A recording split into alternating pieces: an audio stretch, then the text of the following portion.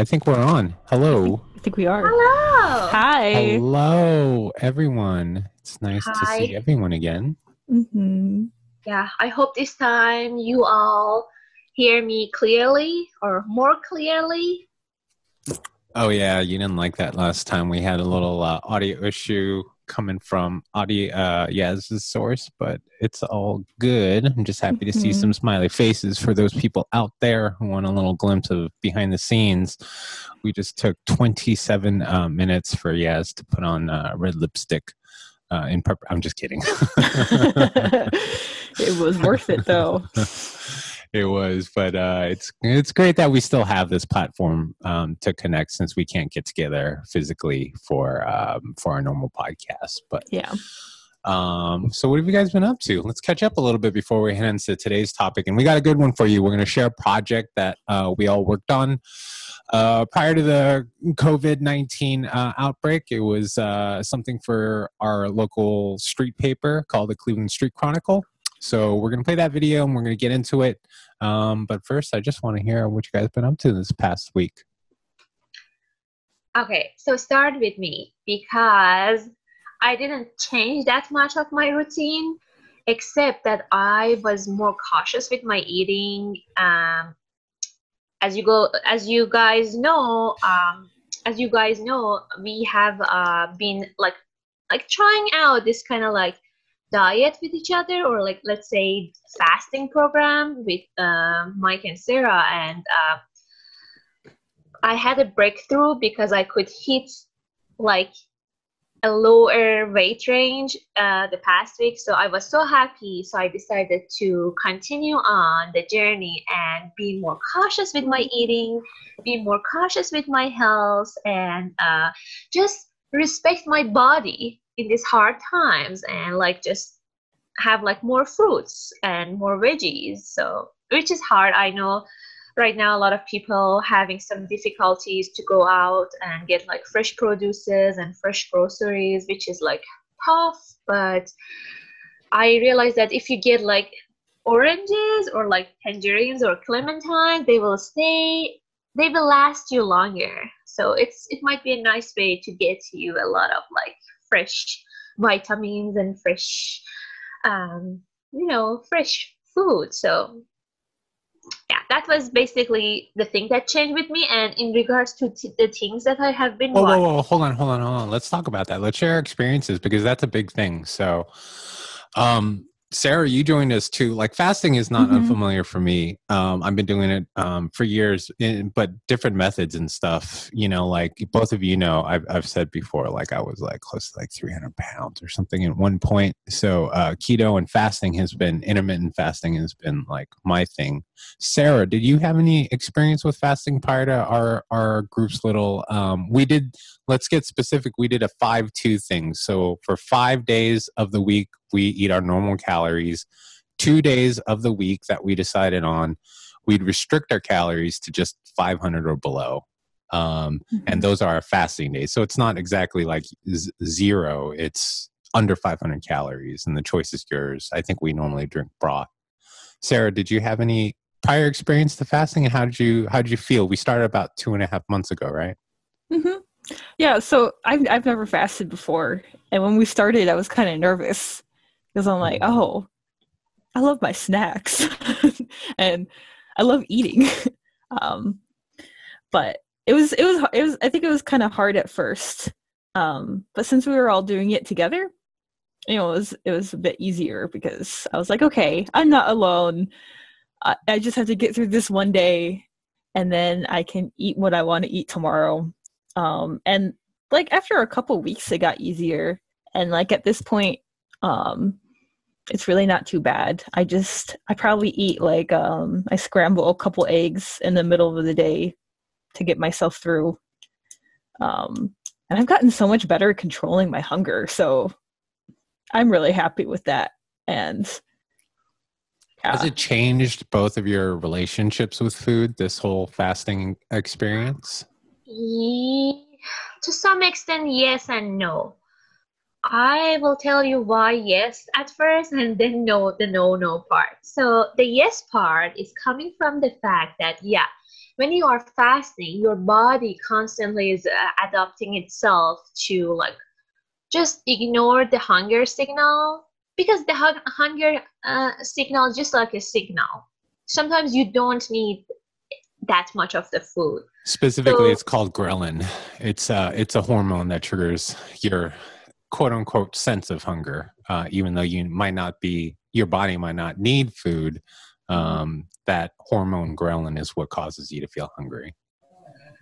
so I think in that regard, yeah, my body is better in sense of controlling my hunger and like sometimes ignoring the signal and sometimes just turn off the signal. But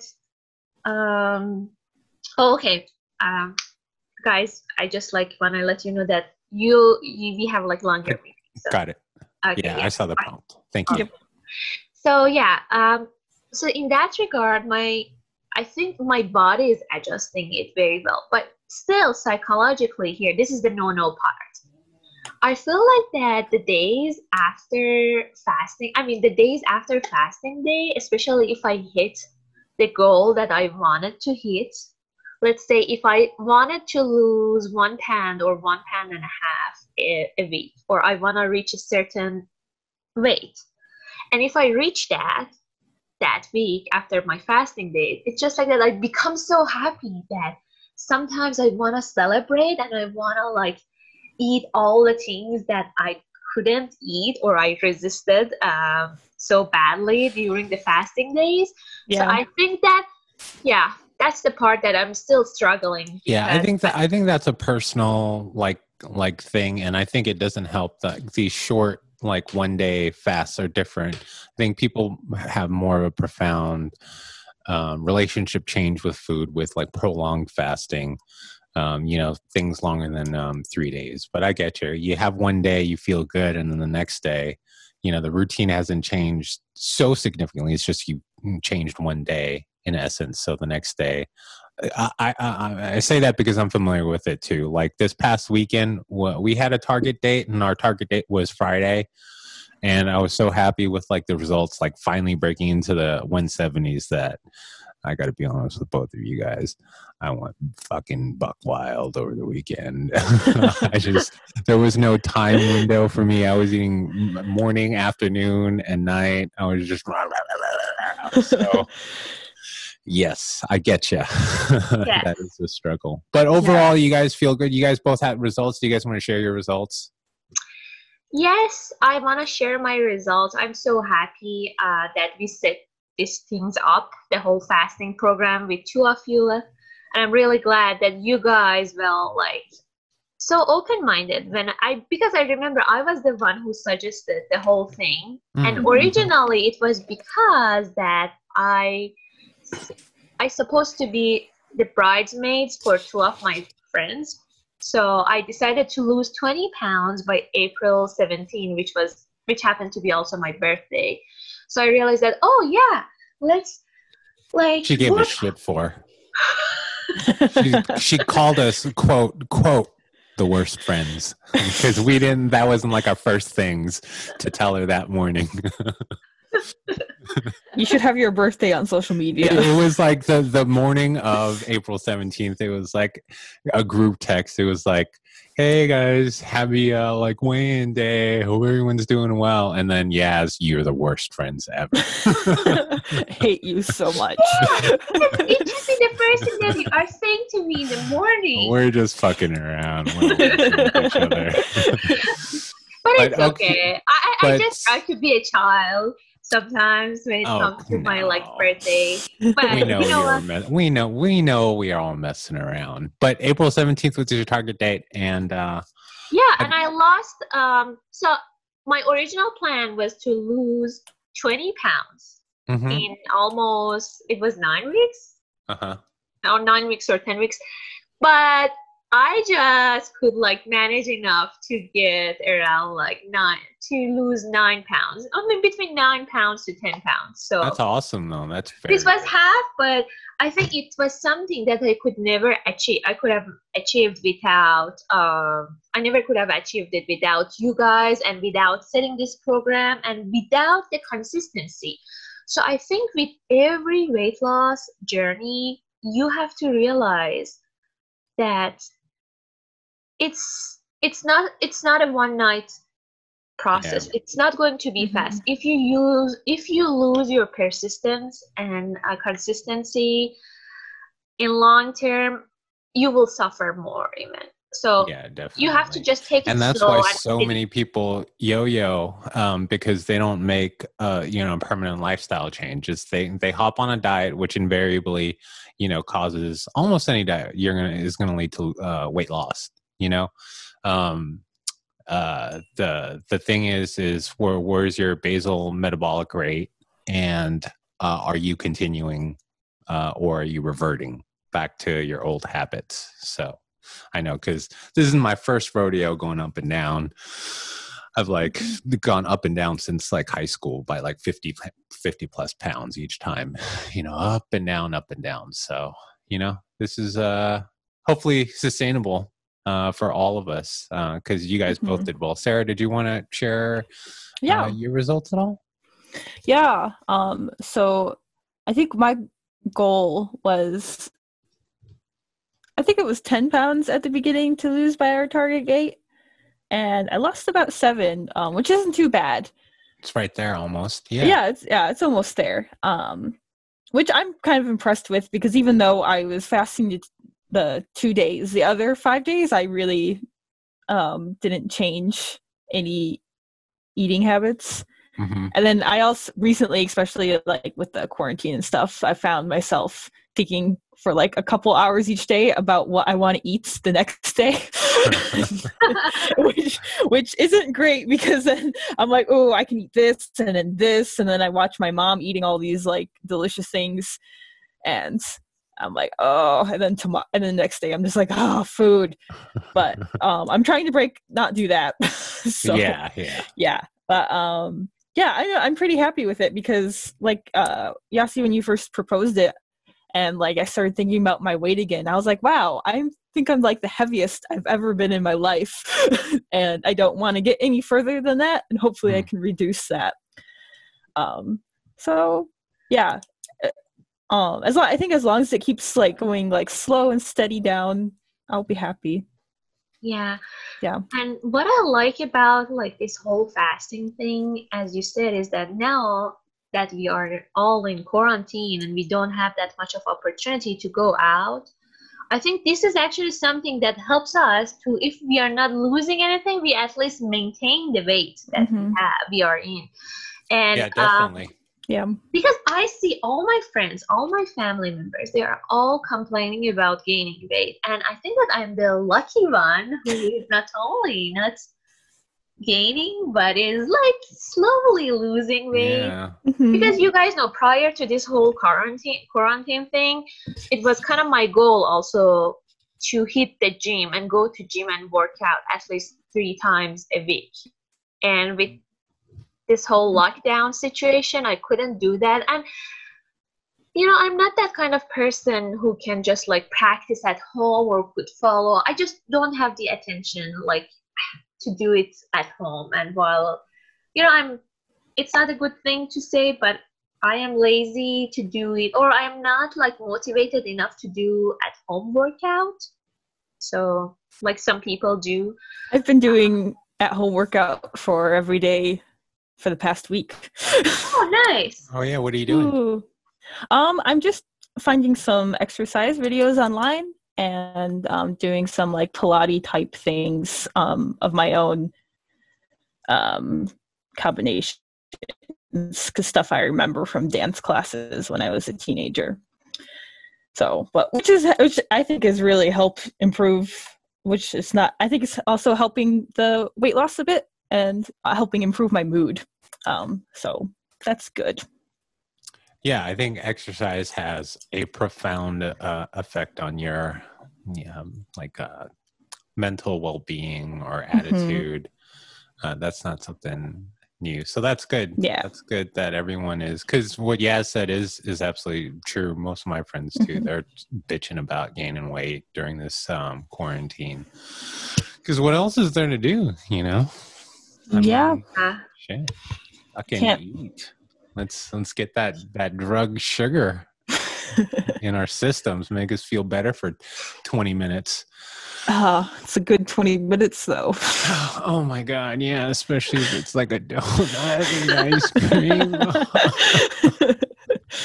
Okay, so cool. Great. I'm glad that we're continuing to do it too, because that was part of my worry, is that this is going to end. We're going to have good results. And then me selfishly and personally, I was like, fuck, after this, with no one watching me, because we're also organized on Asana. So we keep a calendar of what we're doing each week for, our sort of like health. And I was like, if I don't have to report there, I ain't going to do shit, so I was like, I'm pretty happy that we're going to continue to do this. Cool. So I'm glad. Anything else you guys wanted to catch up on, or what do you guys think? Should we dive into the Cleveland Street Chronicle? Do you guys have any other shows you want to touch on, or No. any things you have done since the week prior? I wanted to share some like food recipes with you that I'm recently trying, but you can if you want. We don't have a time limit on this one. Yeah, because when you asked me about like what I've been up to, I also like discover it's not like a very strange recipe. It's just like a recipe to making like some sort of flat meatball that I call them. And then it's not a meatball. Yeah, so it's like a meat frisbee. So yeah, it's kind of like, so I don't know what is like, I know in Italian. Wait a minute. A flat meatball, a patty, a hamburger patty? So it's similar to that, but it is something that Italian people called cotolette or cutlets. Oh, okay. So is it an Italian like flavored, seasoned? No, it's not. It has nothing to do with Italian. It has Persian? So Persian people have something like that too, but because the recipe is contingent upon what you have available in the fridge, this is the most important part. You have to take a look to your fridge and see whatever like veggies that you are not like eating that often. It could be cabbage, it could be like carrots, I'm talking about the veggies that are not sweet, like cabbage, and I'm talking about cabbage, celery, and carrots. So I will just like make them, like I will like shred them and mix them with meat, like ground beef, and make it first meatball. Then I will like make them flat, like pancake style, and then I will fry them. Oh. And you can put them in the oven, or if you want to like make it like crispy outside, you can use I don't know what we use, that the kind of flour that you use for Kentucky chicken, and like they do a dredge, right? So it's flour, egg wash, and then yes, and then breadcrumbs. So you can do that to your like meat patty, or let's say flat. Get a little extra crisp, sort of like. Yeah, but the point is that it's not going to be all meat because it has veggies in it. Yeah, and the veggies, I think it depends on whatever you have. Yeah. So you can try it out. You do look thinner, Yaz, by the way. Yeah. Yeah, I think that my arms are thinner. I'm so happy. Yeah. So this is something that I tried. I mean, I discovered like sometimes like last week, and I decided to make all my like meals or snacks at least have like 2 of these like flat meatballs.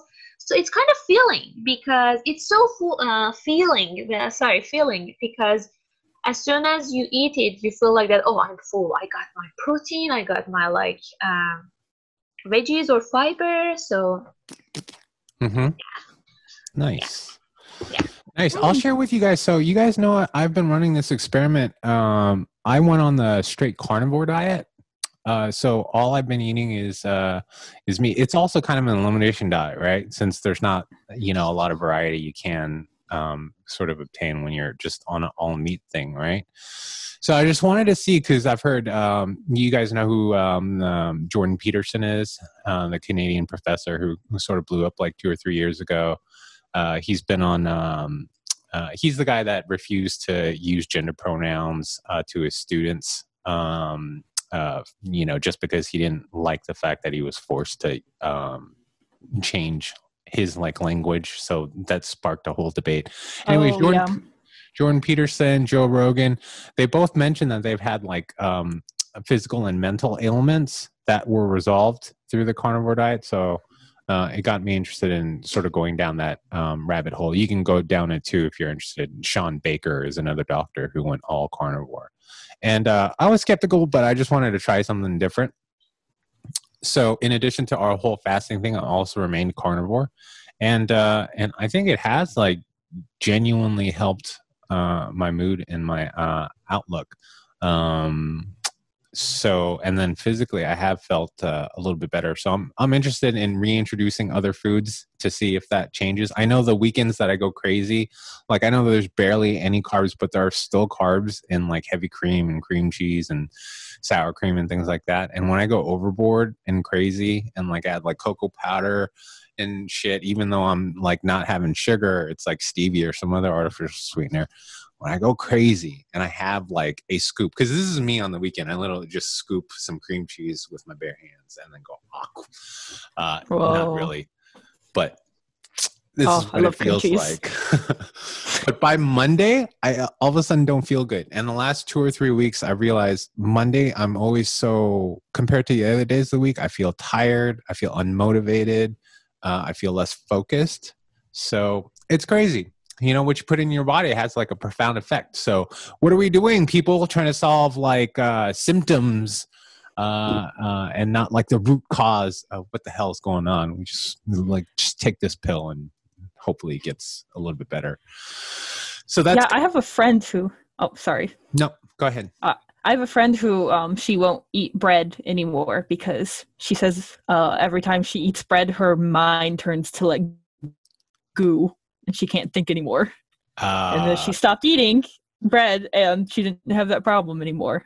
Like, interesting. Yeah, maybe it's a broader... I always had like it's like McDonald's brain, I guess, is like, what was it for me? That's what I associated. Like, if we eat this meal, I'm going to be useless, sort of thing afterwards. So that's what it sounds like to me. Yeah, but at the same time, we are not doctors. We're not recommending anything to anybody. Everyone's different. Yeah, But, we're just sharing our own experiences. Our experience and our communal experience with you guys. Yeah. Mm-hmm. Bread. Bread and cheese. Bread sounds things. So good though. Doesn't it? Oh my God. I've been obsessed with Ann Olson. I don't know, or Anna Olson. I don't know if you know who she is. She's all over YouTube. And I think she had a show on Amazon Prime. She's a baker. So I've just been just watching her bake going, I want that pie. I want that fucking cake.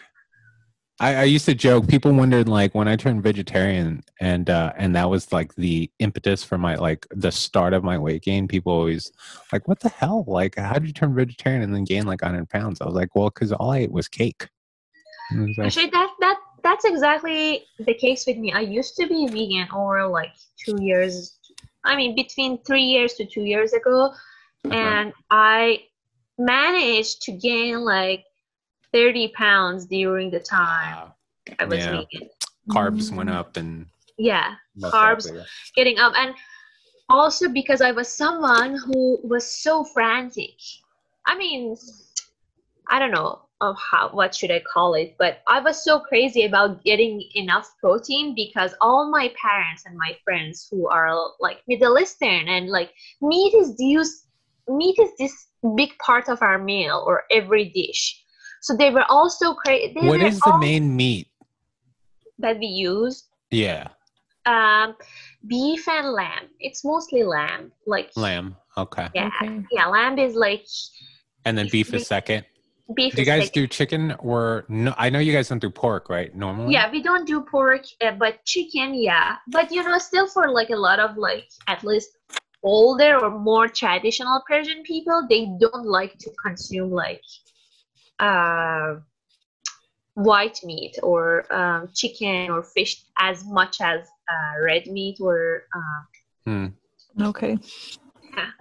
So all my friends who happen to be also Middle Eastern, my family were like, "Oh, you don't get, where do you want to get your protein then from?" And because all I have in my mind was voices from them, I try to like get as much as beans as I can, so I could like, you know, keep up with the same amount of protein that I should get on my previous diets or lifestyles. So that's probably why I gain so much weight, because when you eat constantly red beans or red bean stews and like lentil stew and soups and with a lot of breads, this is what will happen to you. I wasn't that type of vegan who is going for, you know, oh, I will eat only my salad. No, I was eating a lot of tofu, like beans, and I was crazy with getting all those like portions, crazy portions. Yeah, yeah. And that's tough with no meat, because meat is like probably the best satiator of appetite. So if you're not eating that, like it's a constant like feeling like you need to eat for more fuel. Okay. Cool. Yeah, I'm interested to see how Kevin Smith plays long term. He's like one of my favorite people of all time. I just find him hilarious. And I don't know if you guys know, but he had a heart attack like a year or two ago. So for some reason, he decided to go vegan, and he lost a bunch of weight, which is great, because I want to see that dude, you know, alive and well and spreading laughter and joy. But he turned vegan, and you know, he's a self-admitter that he's not like vegan as in like healthy. Like he'll go for like the fake meats, like the Impossible Burger, and constantly have that. Yeah, I was like that too. Yeah, I was like, man, I went down that path, and you might be all good for a few months, but like, shit, I ballooned. I'll share pictures with you guys one day. I know you guys have seen glimpses of. Yeah, you refers to me like this, trying to imitate how wide my cheeks were. Okay, so why don't we get in? Why don't one of you two tell us a little bit about the Cleveland Street Chronicle project? Just give us a little introduction, then we'll play the video for the people out there so they can see what our final product was. I just want to set it up with we kind of had a week to do this. So not ideal. We were like cranking, aside from, you know, having our own lives, trying to get this project done in time. But I loved working with Yaz and Sarah, so I was all down for it. And maybe one of you two could take it from there and just give us a little background while I have the video prepped and ready for us to play. Sarah, I think it is your area. Yeah, I can do that. So we made this couple-minute video about the Cleveland Street Chronicle, which is a street newspaper that is written by and distributed by homeless and formerly homeless individuals. So not only do they write the articles, and like if there's artwork in there, like draw the artwork, they also sell it, and they can keep the profit for themselves to use it to sustain themselves. Yeah, and this is in Cleveland, Ohio, and I've always like kind of been aware of this newspaper because they the vendors are outside a popular landmark in Cleveland called the West Side Market, where a lot of people go to get delicious foods and awesome stuff. It's a great place. Oh my gosh, it's a fantastic place. It's like a wonderland of meats and desserts and crepes and ice cream and coffee and cannolis. I'm sorry. Mike, I you can go on for covered that sorry. in your one of your vlogs. You're gonna make me sad. Wait, what? Mike, you had the photos of footage of West Side Market in one of your vlogs. Oh yeah, I visited Oh, Cleveland. yeah. So the first time before I knew all these cast of characters and decided to post up here in Cleveland, I went and shot a vlog. So you guys can check it on my channel. I visit the West Side Market. Thanks for the plug. Yes. So Sarah, my bad. You were saying. Oh yeah, so they regularly sort of they regularly sell outside the West Side Market. Mm-hmm. Oh no! Yeah, you're frozen. It's a popular place that they're adults. Am I back yet? You're back. You're back. Thank you. Sorry. It's all good. It happens. So they okay. So these vendors, these people who have hardships, homelessness, they sell these papers, and they can't sell these papers unless they also contribute to writing the articles. Yeah, they have to write the articles to be able to sell it, and the Northeast Ohio Coalition for the Homeless kind of like organizes them together into a group, and we're like NEOC for shorts. And they help with like the printing. So you just knew of them from like visiting the West Side Market? Yeah, I just knew them from visiting the West Side Market. Did you just like talk to some random person, or did someone tell you, "Oh, what's going on over there? Is there, it's the Cleveland Street Chronicle"? What was your first interaction? Go with yeah. No. I would usually go hit your laptop. That always works. Of the West Side Chronicle. What? You froze again. I was telling you to hit your laptop or something. That's my technical support. Hit your laptop. Just punch my laptop. I'm sure that will solve everything. I think it's more of like an internet connection problem. Yeah, it's saying my it's okay. Connection is unstable. Nevertheless, I will. Sorry, people out there. On. What was the last thing you heard me say? Sorry about that. I heard. Unstable. Sorry if I repeat myself. Go for it. Repeat it. Oh, can you hear me? Yes. Okay. So my sister and brother-in-law would always buy a copy of the paper, and they would talk to the vendor, and I would just kind of be there watching them, and because I don't talk much myself in public. Yeah, but so they were always kind of in the back of my mind, and I always liked reading the newspaper after they bought it. And when I was doing my master's degree and I had come up with a thesis idea, I was talking to my sister Rachel, and I was like, Rachel, what can I do? Like, I want to make a film, but I don't know like what to make a film about, and I want it to be a documentary. And she was like, oh, you can make it about the Cleveland Street Chronicle, because it's like a great group of people, and she's talked to a lot of the vendors before, my sister. And I didn't end up doing it for my master's thesis. But you ended up doing building up? Yeah, building up, which is about Cleveland's Habitat for Humanity. Right. Another deserving topic. Yeah. But so that's when it came across your mind as like, oh, this is like a subject matter that's worth visiting. Yeah. So because it was definitely on my list of, I would love for this to happen. And then afterwards, I was like, oh, well, if an opportunity arises in the future where I can work on this, that would be great. Right. And then the three of us got together and we're like, let's make films or media and such. And that's exactly how I did it. I was like, let's make films. Yeah. No, it was me. You have camera? Oh, I've heard you own gear. Oh my gosh, yeah. The gear guy, the camera guy, as you were introduced to us as. Really? Behind the scenes, that's what I was referred to? Like, I didn't have a name. I didn't have, like, a personality. It was just, he's got a lot of shit. Yeah. They told me, oh, yeah, he's the camera guy. You should talk to him. Oh my gosh. Okay, so that's a little background on how we arrived to choosing Cleveland Street Chronicle for this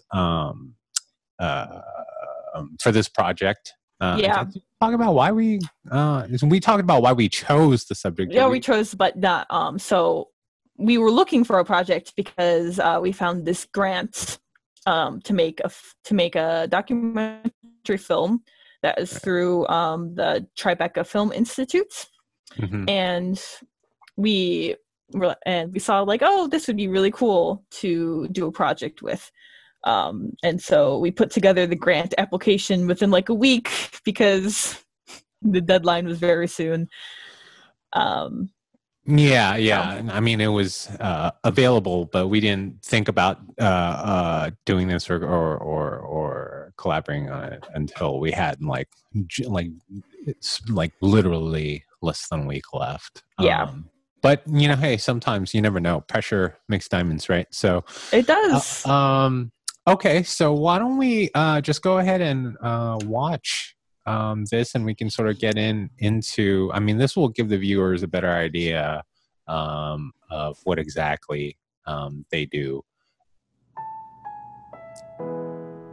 Last night, I watched the sunset and thought how beautiful it looked. I started to worry about how cold it was going to get that night. Last night, I slept in a porta potty. Maybe this will be my last night on the street. God willing, it will be. I was homeless for 8.5 years on the streets of Cleveland. I'm a recovering crack addict. I broke my addiction by selling the newspaper. The vendors initially came to NEOC because they heard about some homeless people in other cities doing this. It's just a paper that's written by homeless, formerly homeless, or unsheltered people, and it's sold by them. It also is a way to have a voice for people who are often lost in causes that don't often get covered. I like dispelling the myths that people have about homeless people, and that's a big part of what we try to do with the paper. If you think all homeless people are lazy, don't want to work, once you meet one of our vendors and talk with them and read our paper, you change your way of thinking. I think it makes you want to help. Any of us can become homeless in this day and age. It doesn't take a lot.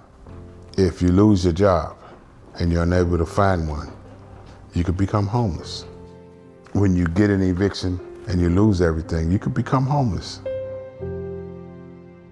We have our vendors who have to write in order to be able to sell that issue. My first article I actually wrote about eating some chicken wings out of the garbage can. I love working with the vendors, I really do, because they have some very, very good stories. They tell their life, every issue. Well, none of us are journalists, but if you come across as a person who has something that you may be interested in, has something that will change your mind about homelessness, about poverty in Cleveland, people stop, take a look, and then they listen, and then they buy the paper and read it. And it's not just the money, it's a part of something that makes a difference in their life. My message to the customers is, if you see somebody selling one of our newspapers, stop and talk to them. Even if you don't buy a paper, chances are they'll change your conception of what a homeless person is. You both will probably walk away a better person for it.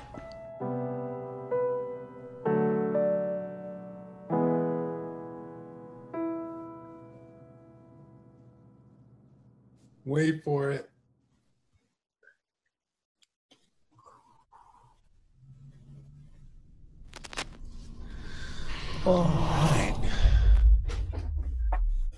All right, and we're back. All right, so yeah, I guess what we can talk about is a little bit. So when I was approached, I'll share a little background just in terms of the challenge. So the challenge was the time constraint, right? because you don't want to, and I've done this before, is, went out with no real directive from anyone, just commissioned to shoot a whole bunch of footage. We knew there was going to be editing, some sort of like final, either a highlight, sizzle, or narrative short that would have to be delivered. But since there was like no plan, no nothing, oftentimes what would happen is it would just invariably cause so much headaches, confusion, lots of going back and forth because we're figuring out the story afterwards, and we have so much footage because we had no direction, so we have to cover all our bases, that it creates a mess, and projects take longer and longer and longer. So I think the most important thing that we did for this project was, with our limited time, we still used the first, even though we had like 5 to 7 days, 2-3 of those days were really pretty much pre-production stuff. So we were storyboarding. Sarah brought up the subject, so we got to do our research portion into it, figured what the most likely compelling narrative we could come up with, set up meetings for pre-interviews with Angelo, the people over at NEOC who help support the Cleveland Street Chronicle. And I think personally, I don't know, you guys tell me, but I think personally that is the most crucial part of why I feel like this project turned out, something that we were happy with. Okay, so I am not sure if I get your question right. Okay, so I'll just say it, then I'll answer it. That was definitely my experience. Hold on, I don't know why let me go back to gallery view. So I think that for anyone out there, I guess I'll put it this way. I just wanted to get other people's inputs, but I'll put it this way. The most important thing you can do before starting a project is take pre-production seriously. You want to map out, you want to look at all. If you want something smooth that you can deliver, in a timely fashion, don't waste your time with nonsense. Whittle down the story as much as you can in the beginning. You obviously want to leave some flexibility because you want to be able to pivot and change depending on what comes up, because this is a documentary and these are real people, and you start to learn some things. But I think doing the pre-interview with Angelo, doing all the location scouts, meeting with people at NEOC, those were the reasons why I think we were able to deliver a product like this in time. And by deadline. Yeah, and NEOC was also super receptive to us. I think it's pretty funny that we went there without even calling them. We just kind of showed up, and we're like, "Hey, we're thinking about making this film." Yeah, that's like okay. super specialty. So here's the deal. As Mike said, we didn't have that much of a time to come up with a very sophisticated plan to do stuff. So one thing you have to keep in mind when you don't have enough time is, first of all, keep things easy. Don't make things complex, and just go for it. Because if you lose time on correspondence, or if you want to manage or schedule meetings with people way beforehand, it's just a lot of time going to be wasted. So we decided to just go for it. We called them very briefly before we went there. I believe that. I don't think we asked about we didn't talk location. About the film, though. No, we didn't talk, but we said that, we want to know more about this this paper, and if you guys have time, can we walk in? And we asked about their timing, and they said, yeah, come into the office. Something as simple as that.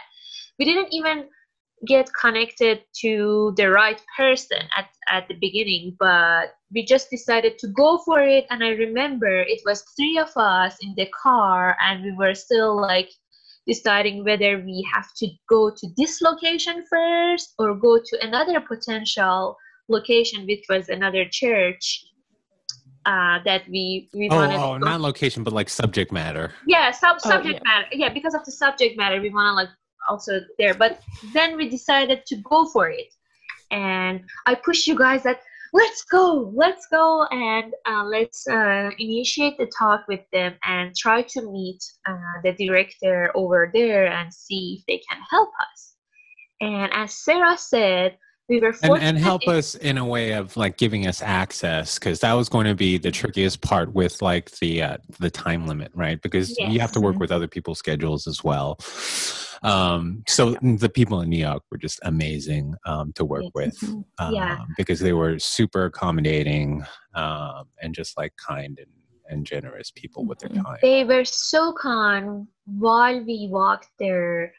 They didn't even make us wait. They told us that, oh, please come to this room and we will be with you very shortly. So it was basically a very short wait for us to get into the people that we wanted to talk with, which is like Molly and Christoph from New York office.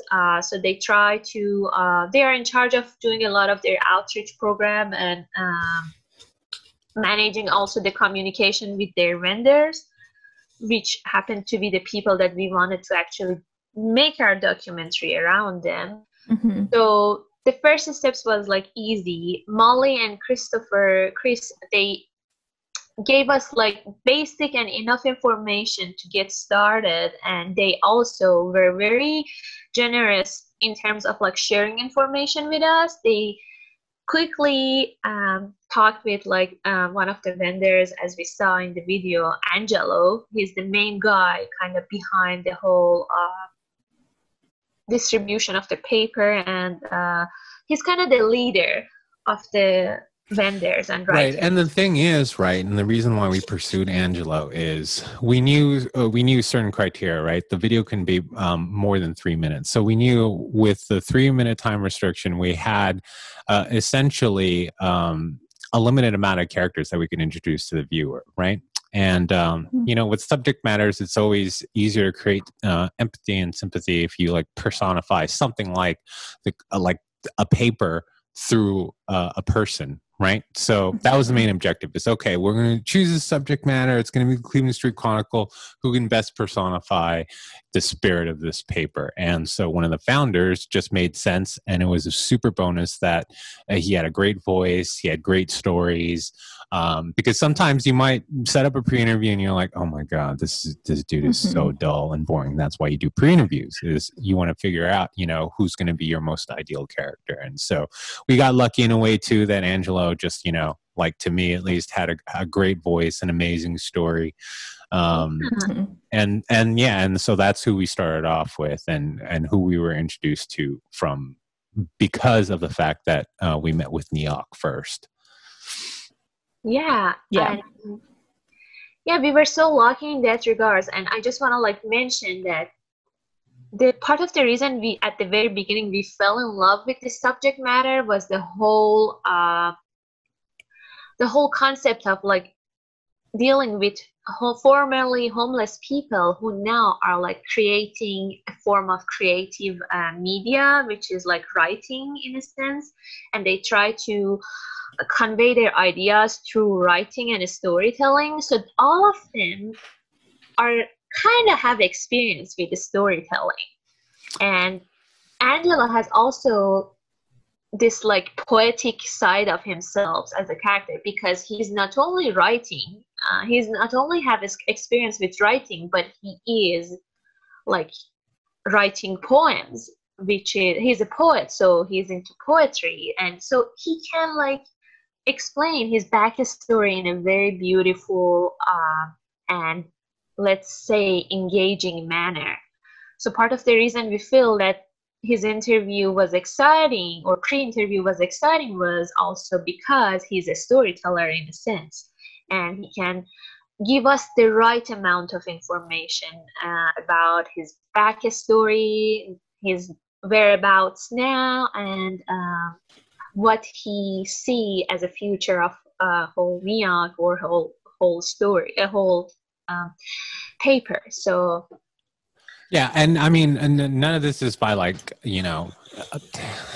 it's a process, and I wish we had more time. Like I said, that was like the major sort of a challenge, but this is what we did. We did a quick pre-interview. We just met, treated him out to lunch, had a recorder out on the table and just asked a whole bunch of questions. And from there you can sort of like take, okay, you know what, this could lead somewhere, this subject matter.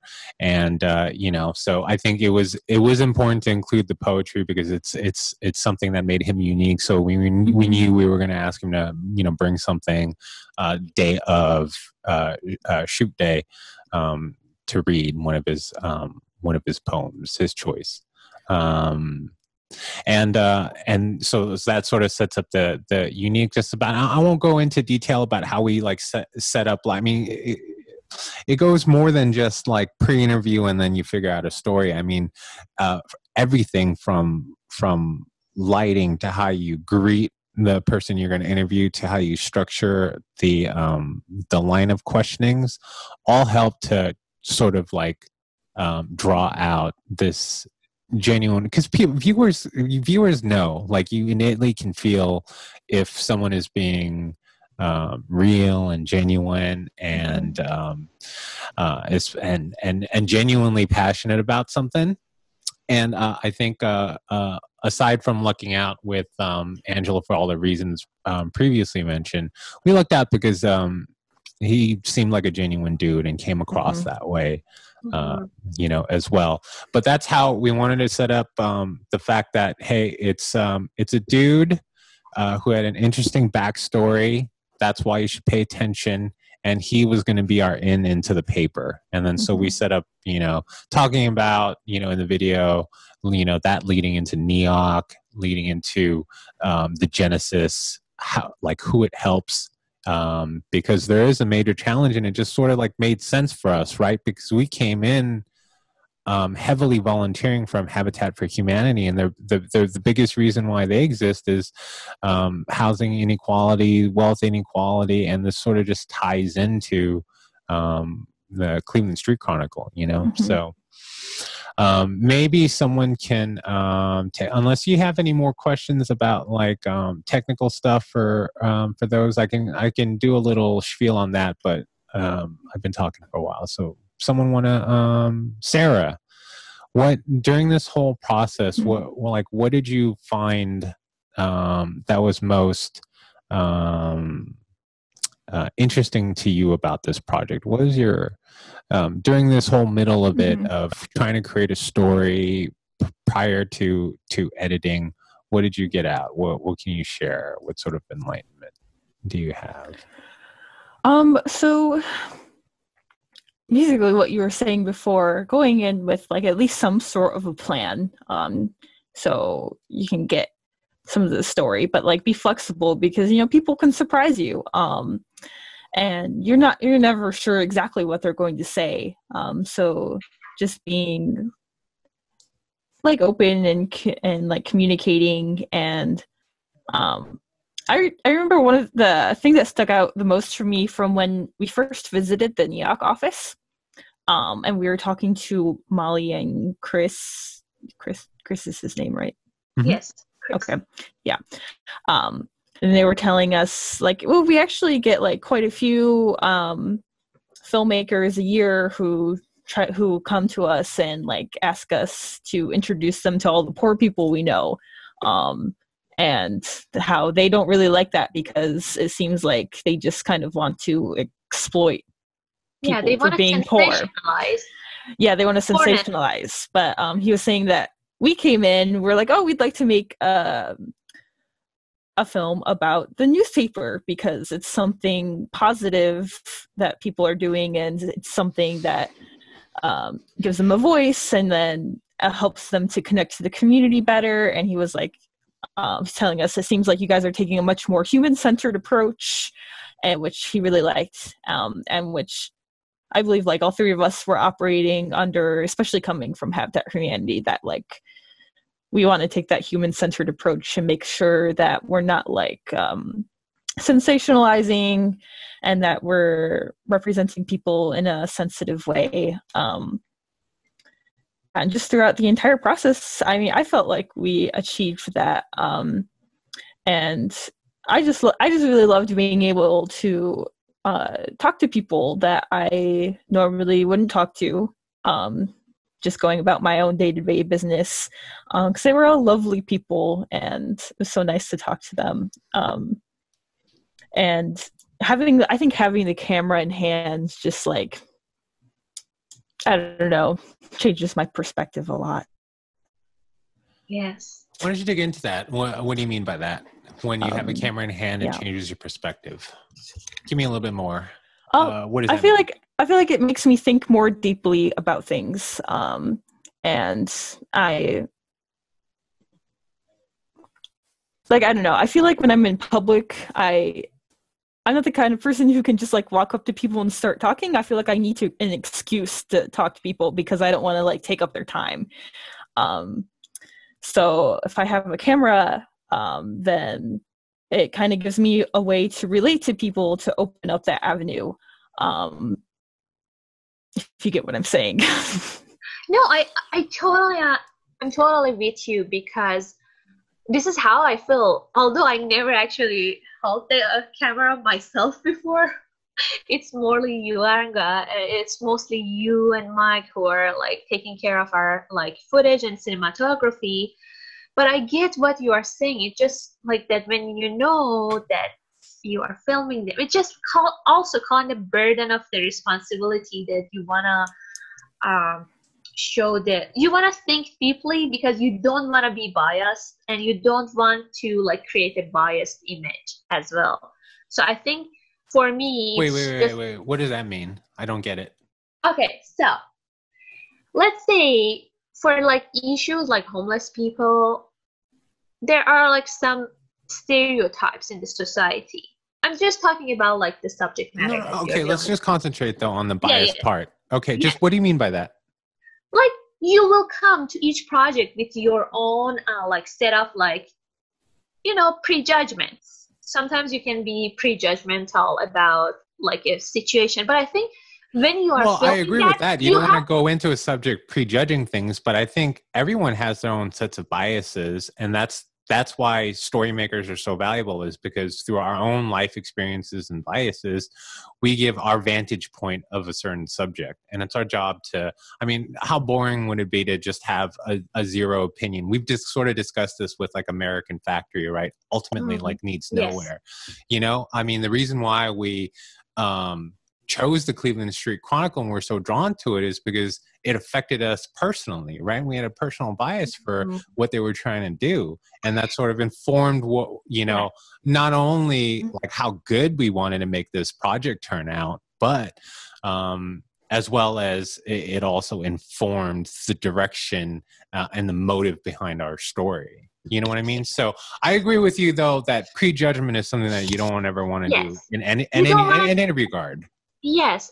And I totally agree with you in saying that it is absolutely impossible to just like put aside your 100% of like prejudgments or like own biases or own perspectives, because finally at the end of the day you will carry out your viewpoint, your lenses to the film or the subject matter you are dealing with.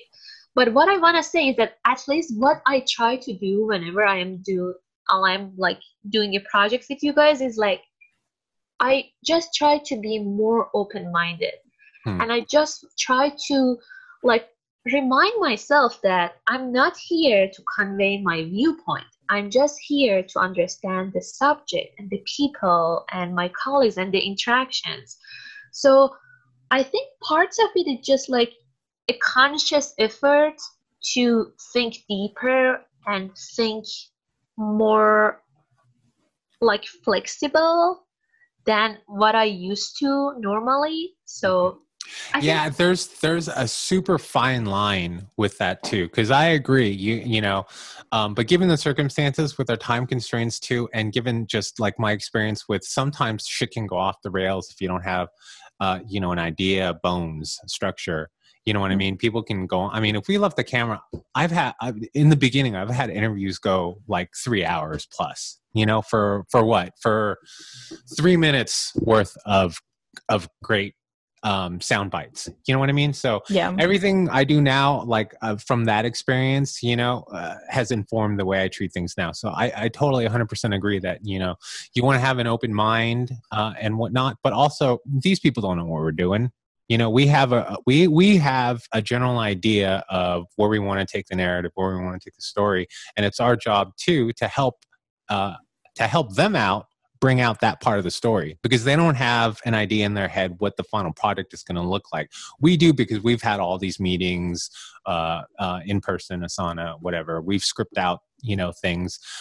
So yes, on the one hand, we want to be able to adapt, because there could be a revelation that we didn't know about, or maybe a person that we just need to interview that we just were never introduced to. You know what I mean? So you want to keep it open, but at the same time, you don't want to be so open that you're like unprepared, I guess is what I'm saying. Is we were super prepared, and that was one of the things that informed me too. Is you want to, so I'll put it this way, you want to be as prepared as possible. I think it was the director of Emma or something like that. There's this like famous story where this director of this Oscar-winning film every day, every night, stayed up at all hours prepping the next day. The tiniest details, prep.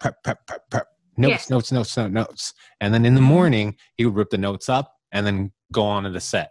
So he trusted that he did the preparation, but by physically throwing out the notes, he knew that it's still in there, but he knew that without having to refer to the notes, it opened it up to be open, I guess. Yeah, I didn't say that right, but it was a physical reminder by him tossing out the notes that he should still remain open. And I think that's what we try to do. I think that's what we did given our time. We did do that. Yeah. Yes. Yeah. And comparing it to the preparation, comparing it to when I did my film at Habitat for Humanity building up, my preparation was not nearly as good. And I ended up with that was your project, sort of. That was my project, yeah. So I had preparation, and I had to write proposals and do all this thinking.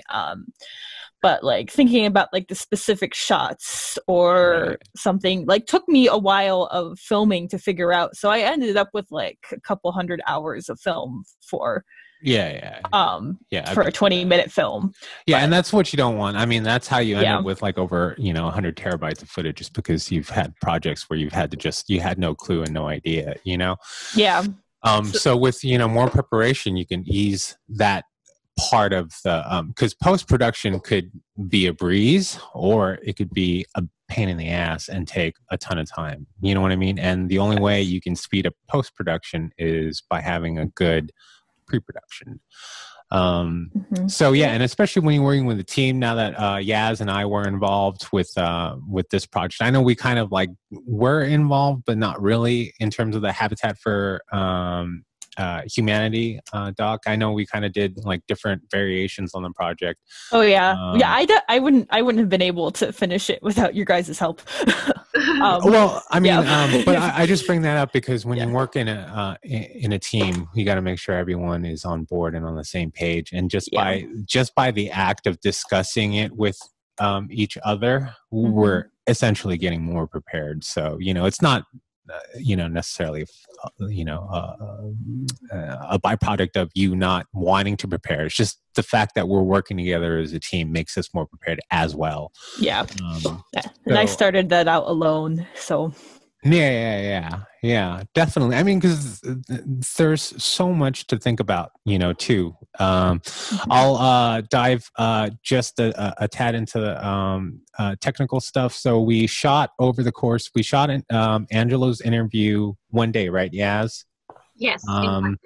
One day, and usually, if you need B-roll or pickups, you'll have access to them. You want to do that either the same day or the next day. Unfortunately, Angelo's schedule permitted us only one day, so there were no extra pickups, no extra B-roll with him shot.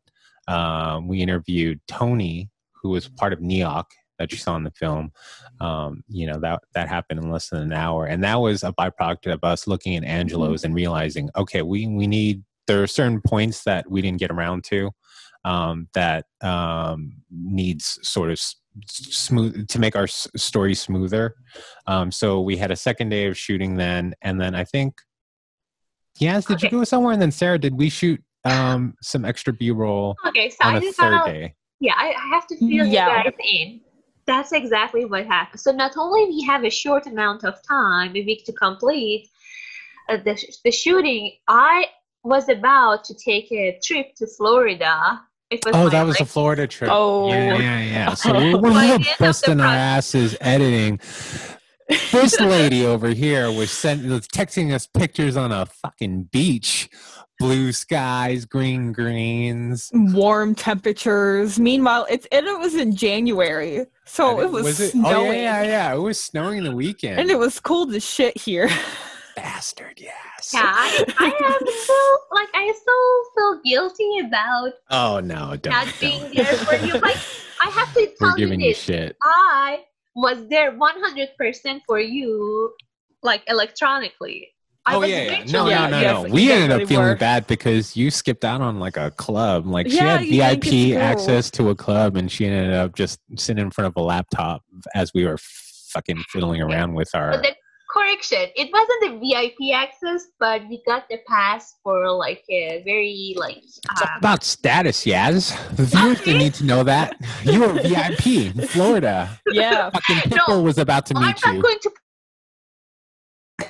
No, you're both frozen now. Pay $1,000 for just like some, discounted pass for like a famous club. No, but now it's my end. My internet is unstable, guys. I just you froze. Yeah. Okay, we're back though. Okay, great. So I wasn't there for you in the very sensitive times of like editing it, but I was there all the way. No, like I said, the biggest part was the pre-production. So I knew certain things. Our characters were going to be limited. That's how we can make the deadline. I knew we had to have a plan. That's how we're going to make the deadline. I knew our story has to be simple. So one character story, no supplementary characters other than Tony, because we needed to fill in a few points, but we didn't need any specialized characters to talk about, to give like special opinions on anything like that. And then the other thing is, I knew with editing, we weren't going to do anything fancy. We're just going to, keep the tone. 3 minutes, not enough to really change tones. You can, but it just takes more work and more effort. And I just knew with the time limit, we're going to stick with a certain tone. We're going to concentrate heavily on the character of Angelo. And so that made editing fairly simple. And it was good to edit with Sarah too, because even though it's a 3-minute video, and even though we were prepared, and even though we structured, we thought about everything down to not just like the questions, but lens selection, because we knew we wanted to convey certain things, right? So you don't want to convey, you don't want to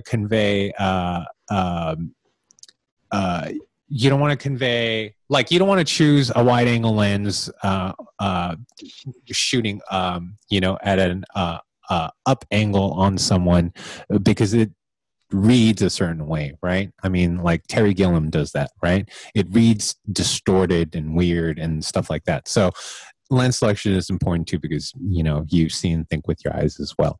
But sorry, I got off track there. But so everything is thought out, and even with all of that, our interview with Angelo was over an hour.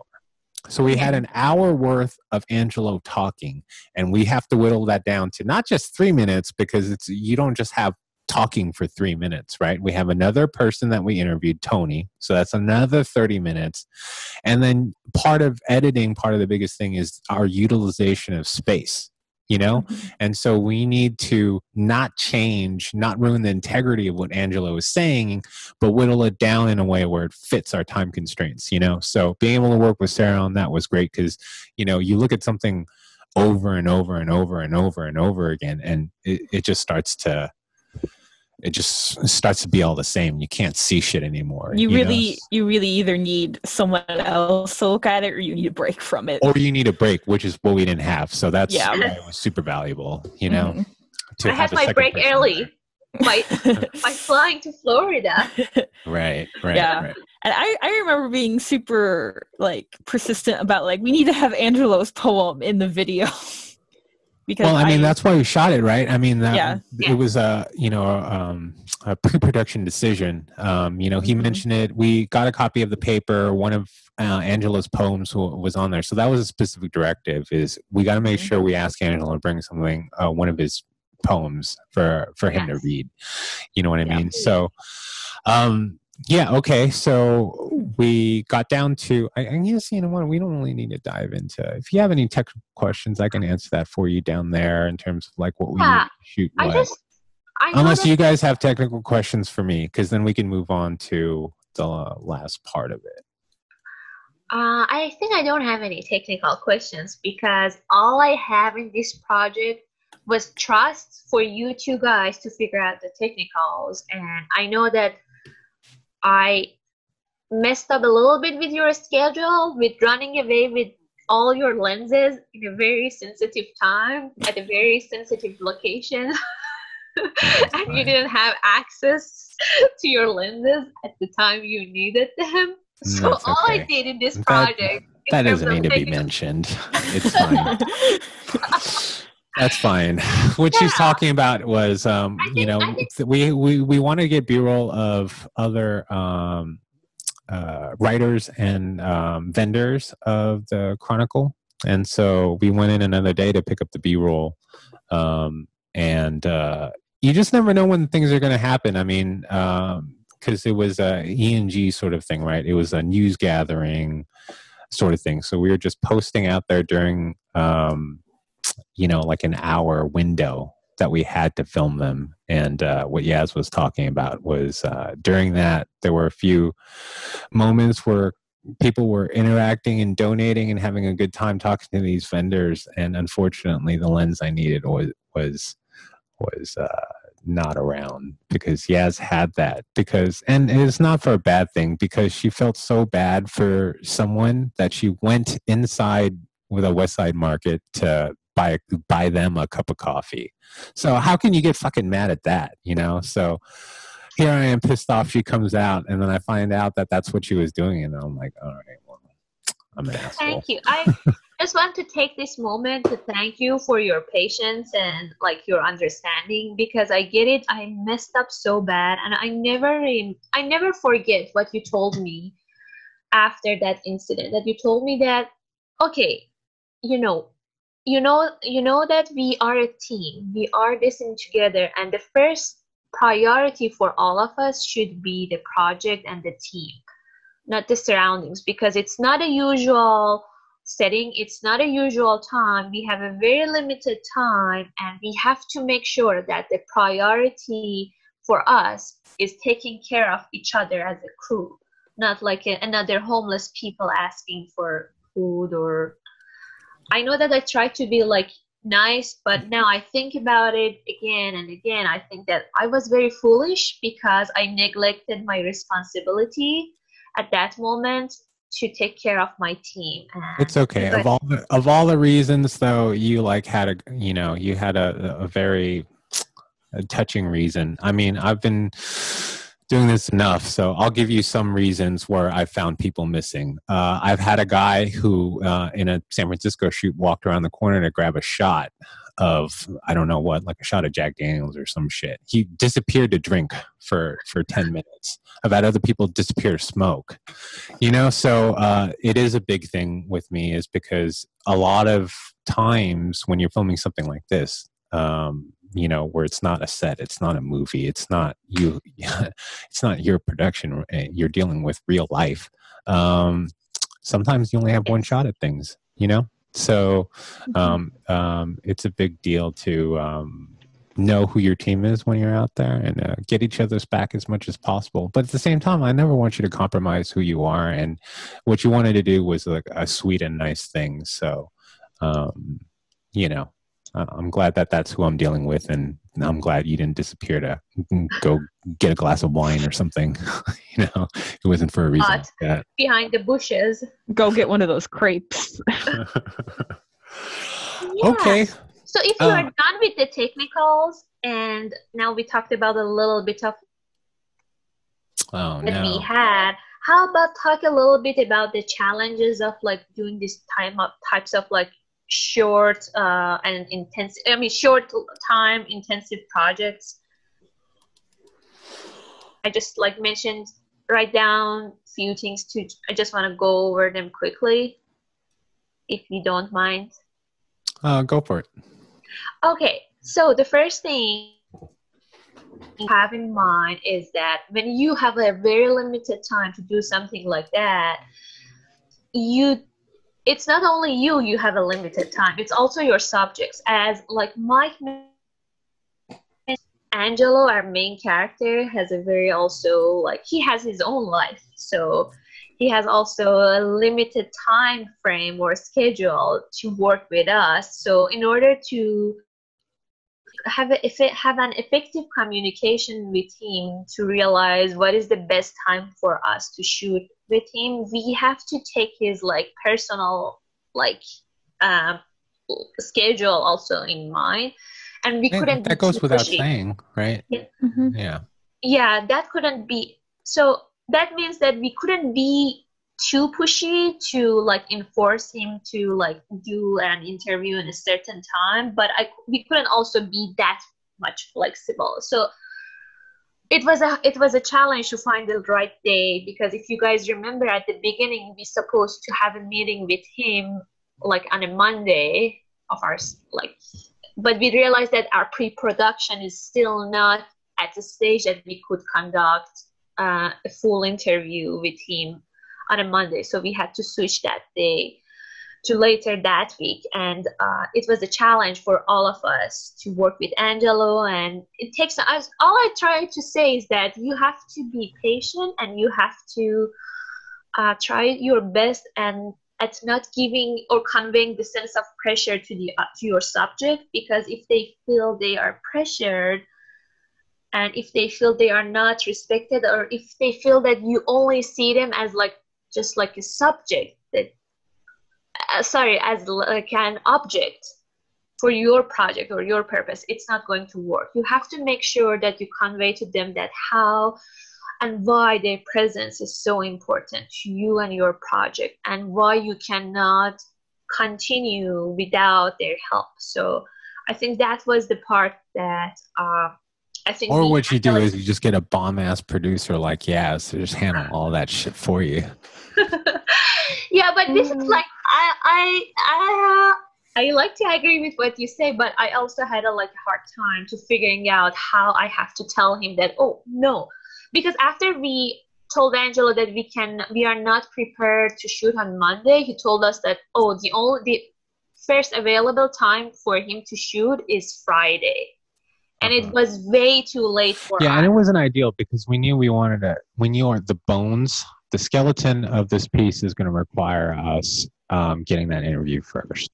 Because in a way, depending on, what we're able to extract from that interview with Angelo also kind of changes our trajectory, because we do want to stay open, but also, specifically what's going to stand out to you and be important also does kind of, there's editing happens before you edit. Editing happens in pre-production. Editing happens while you're shooting. And then editing happens when you're in post-production too. So we knew that we wanted to get the main major interview first so that we can take it into the NLE, see what we have, and then make any refinements if we needed to. And we needed to, because if we didn't do the Angelo interview first, if we waited for that interview on a Friday, which would be the end of the week, which would be deadline time, we wouldn't have figured that we needed additional sound bites from somebody else, in this case Tony, until it was too late, because by that time it would be the weekend and we'd be screwed, and we'd have to toy around with other sort of like narrative options, and it would have created a headache. So it was the deadline was Monday, right? So it was vital to us to get that up front. And so, we bring this problem to Yaz and say, you can take care of it. And then she pulls it off, and Angelo meets us for the interview. Yeah. So it's also a special shout out to Angelo, who was so He's the best. He tried to be flexible. And Molly and Chris, I know we gave them all props earlier, but Yes, just yeah. everyone we dealt with on this project were super cool. All the vendors that we interacted with, you know, hanging out in front of West Side Market, they were all super cool. They're all really friendly and really willing to work with us. I think the only issue we had was the I don't know if there were security, but the people over at West Side Market, the building managers. Mm-hmm. Yeah, that was my other also like item. All right, why don't you talk about that then? Yes. Okay, so. Hey, if you guys don't mind, this is my third cup of coffee, so I already know what happened, so I'm gonna take a break and I'll be right back in like a minute. Just go ahead and talk, yes. Okay, so we ran into a little bit of problem also because we were like shooting at the West Side Market, and you know, Sarah and I were working until we saw like two staff city, anyways, or it's like security staff from the West Side Market. Stuff, but they were working for the city also. They came and said that this is not. You cannot film here. You need permission. You need a specific permission. And unless you have that specific type of permission, you are not allowed to film. And I remember my like first impression was like, yeah, sure. Give me the numbers of the people who I need to talk to them, and I will persuade them to let us shoot, because we are like an independent team. We don't have a production budget and we cannot pay. We're not making any profit. We are not making any profit, and we cannot pay even like zero. I mean, basically $0. Well, in Ohio, you can film on public property without any permits. So yeah, and this is what we were thinking, but they tried to convey to us that this is not a public property. This is like the property of city of Cleveland. Mm-hmm. So this is not considered a public property. So we ran into that problem, and my approach was like that, to try to communicate with all the possible parties involved here, which is like the Cleveland Film Commission, because the city of Cleveland just send me over them, and it was super easy to also like talk with them and persuade them that we don't need a permit to basically shoot there. And I think that in that regard we have been lucky, because Cleveland is such a small city that it doesn't take that much time for you to do the communication for something like that. If we were like shooting in San Francisco, who knows how much time it would take for us to get back and forth between like different parties within the city of San Francisco. But because city of Cleveland, it's kind of smaller, and there are less filming project happening here. It was fast and quick, so we could resolve that, and we were upfront. We were like giving them full. I gave them full information on us and the scope of the project that we are doing, so they said it would be fine. We don't need a permit. And the other, okay, so this is the last of my items. This is the last item on my. Hi guys. Yep. Could you hear me? Mm-hmm.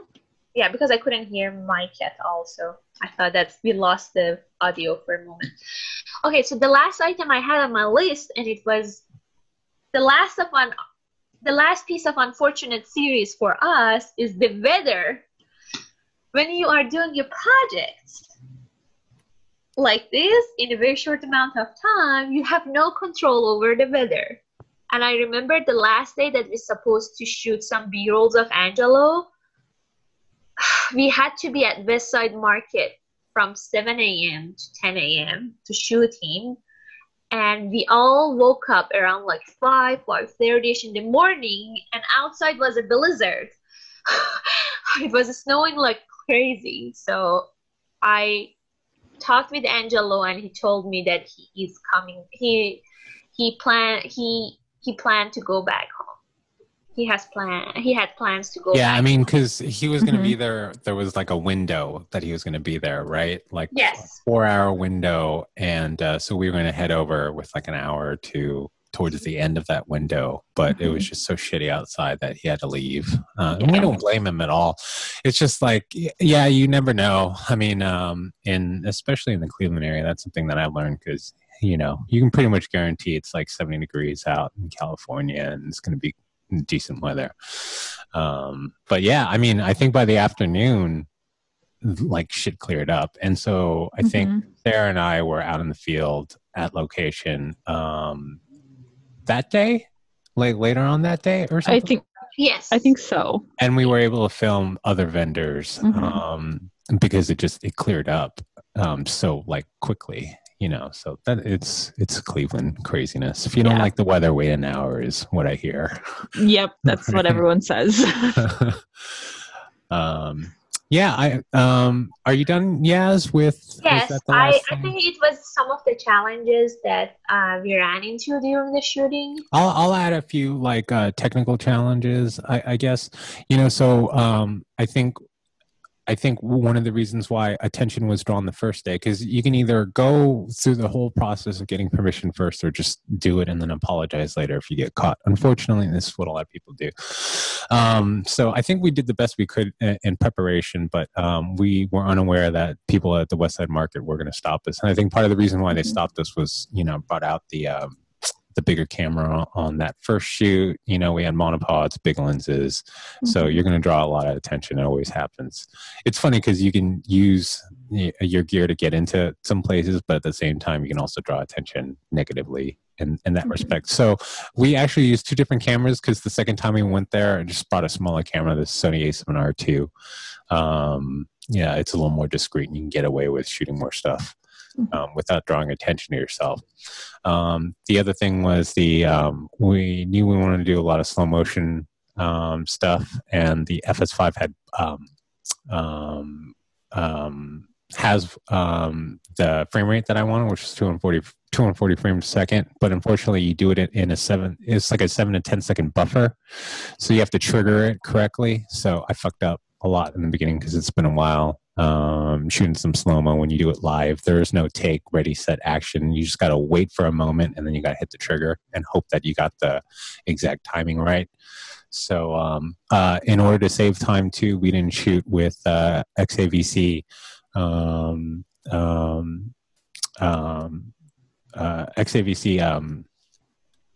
codec. Everything was fed through a monitor, which also drew attention because you have this big ass screen on top of your camera too. But we shot everything, I believe, in ProRes. And I think the toughest thing is just not having a full crew. You know, we still had to bare bones it, and you know, everyone's experienced. But specifically just dealing with the equipment, there's a lot of like just different like button placements you didn't know. So without a crew that's really like experienced with it, I think that was a difficulty because we lost our safety audio, the MKH50. We had Angelo lobbed up, and as a safety we had a boom. But unfortunately, since it was so concentrated doing things, I didn't notice that Angelo shifted completely away from the boom mic. And so he had a lot of ruffling from the lav mic. And so that could have been dangerous. I mean, we could have easily had unusable audio clips if the rustling was bad, and we didn't have safety audio. And that's one of the most important things you can do for yourself is redundancy. Have safety angles, have safety audio tracks, and have safety archives of your shit.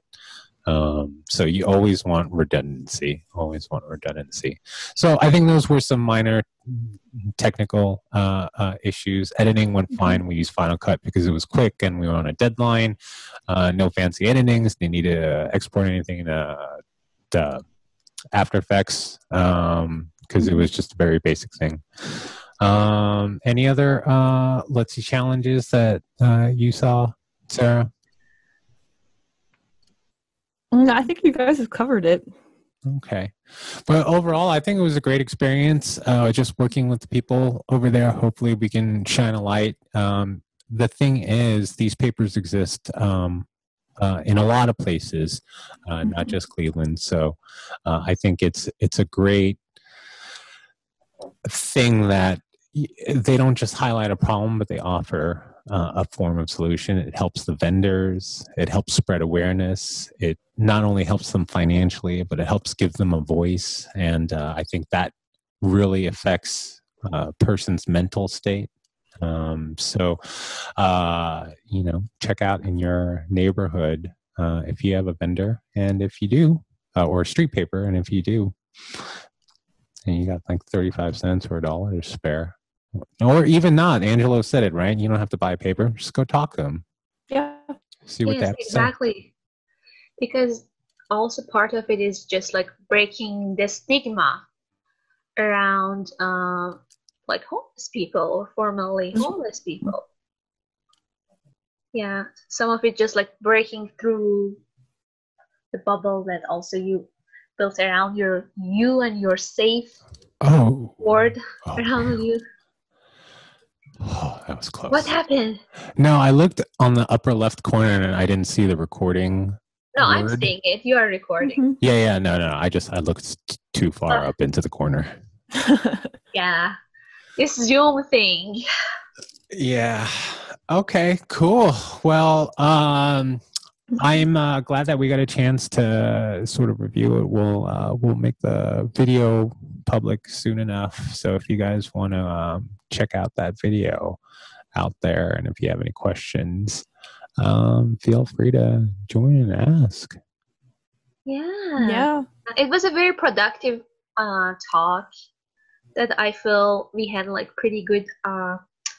It was a pretty good recapping on your own memories also. So for me, it was just like very beneficial because I totally forgot some of like the hard parts that we've been to for this project. And after I was like writing down or prepping my notes for today's session, I was like, oh my gosh, shit, we have done a lot for this. It was a lot of pressure that time, but now all I have is a good memory of that project. So, but we did a lot of work, and I just want to like give you again, guys, a huge thank you for like working so open-minded, for being so open-minded at first, and also being so patient with each other and tolerating each other's idea. Because when you don't have a lot of time to figure out pre-production stuff,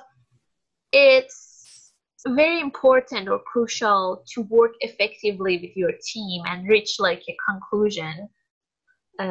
Let's say. Yeah. Well, I think we're both like, or not both, we're all kind of, aware enough. Like we've seen enough reality like shows and stuff. Like when there's like a challenge, like a puzzle challenge, and like all 8 of them are trying to solve it, it never goes well, So whenever there's a time constraint, it's you just kind of have to be honest with yourself and streamline. And if someone has a great idea, like Sarah bringing up the Cleveland Street Chronicle, you just got to go with it. Yaz taking charge with the scheduling and contacting Neok and Angelo is super important too.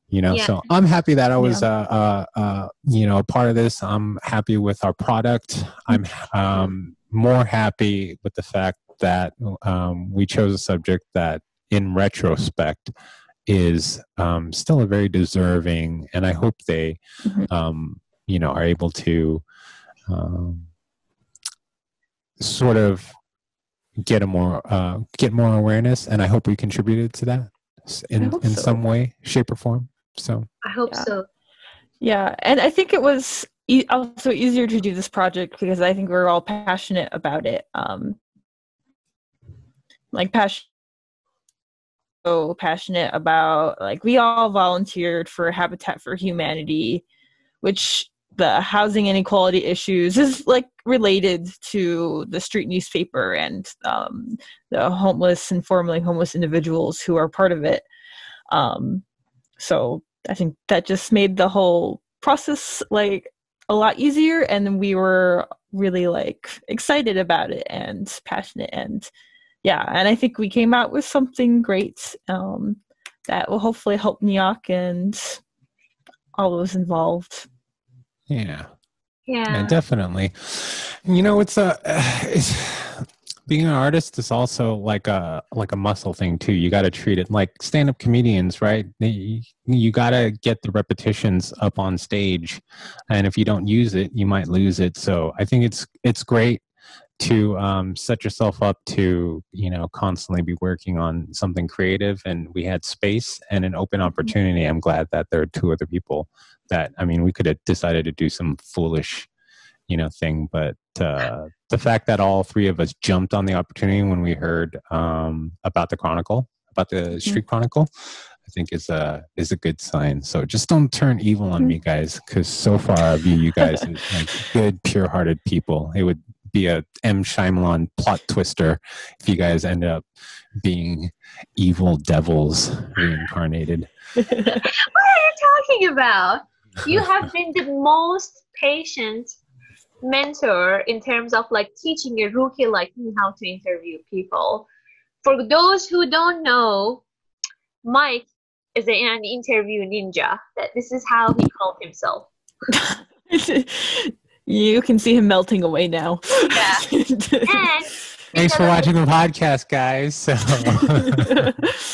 we'll see you next time.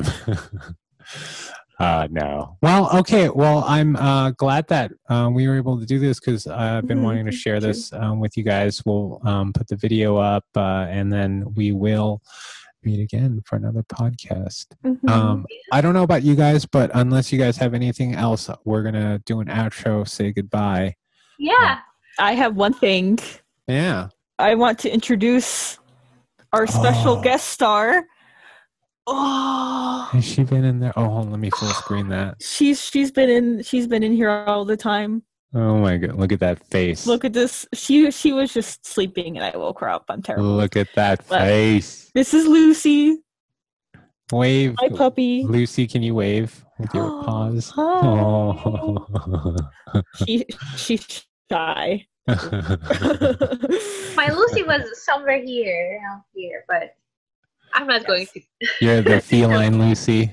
We've got the canine and then the feline Lucy. We have mini Lucies. And they're all adorable. Very cool. Yeah. Very cool. So cute. I totally forgot at the start of this. I was like, Lucy was trying to leave, and I was like, no, she must be a part of this. And then I almost forgot. She did leave, but she came back right before we started. And she's been sitting in her bed by my feet this entire time. Oh, yeah. Very cool. Cute. Okay, guys. Well, we'll be back with another podcast. Don't you worry. We're gonna watch more stuff ourselves. We're gonna come up with interesting, hopefully, things to talk about, because this is something that we want to continue on. Hopefully, you guys like our steady improvement in terms of like the technology. I got a whole new house. If you guys can't tell, with a whole new kitchen. So, I mean, so just for this virtual podcast. So I'm sure, you know what, next time I might buy a theater and broadcast from there. So just keep an eye out. Yeah. We got exciting things in the pipeline. We definitely have opinions to talk about with you guys. So hopefully you join us for the next one. Yes, it's great to have you, our producer extraordinaire, Sarah and Lucy. Thank you for joining us with all your expertise and stuff. I haven't gotten around to watching Picard, but I got to check that series out based on your recommendations. So watch some stuff, guys. Take care, stay healthy, and we will see you next time. Thanks. We'll see you. Bye. Please feel free to like and subscribe. Ask these people. Yeah, hit that button. We want to hear from you. It's so easy. And you will not get disappointed. Yes. Please cut that last part.